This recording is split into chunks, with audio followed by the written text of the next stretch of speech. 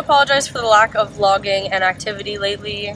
We were going back and forth between Montreal and Ottawa for quite some time doing jobs, and I guess at that point vlogging was not a priority, but our trip has started again. We are on our way to Quebec City, but we stopped in Thetford Mines for some photo ops, which you'll see later in this video. We arrived here last night and slept, and now we're gonna go out and shoot. We just went to that little restaurant. Resto Pop. And the people there didn't speak English at all, but they were so accommodating.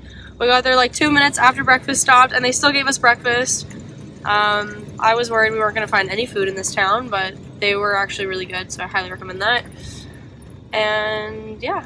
A little history lesson on the Thetford Mines and why we're here. I'm not smart enough to remember all of these points, so I'm just reading them from Wikipedia. So Thetford Mines, population of 25,000, was founded in 1876 after the discovery of large asbestos deposits in the area, and the city became a hub for one of the world's largest asbestos producing regions.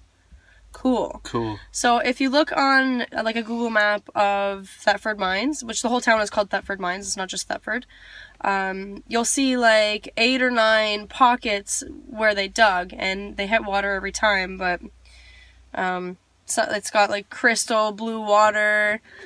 It's pretty cool, yeah. Mm-hmm. The town's actually pretty cool too. There's a lot of like very steep hills. Like when you come here, you'll see the town was built around the mines because there's a mine in the middle, and then the road just goes all the way around to get to the other side. So it's pretty cool. Yeah.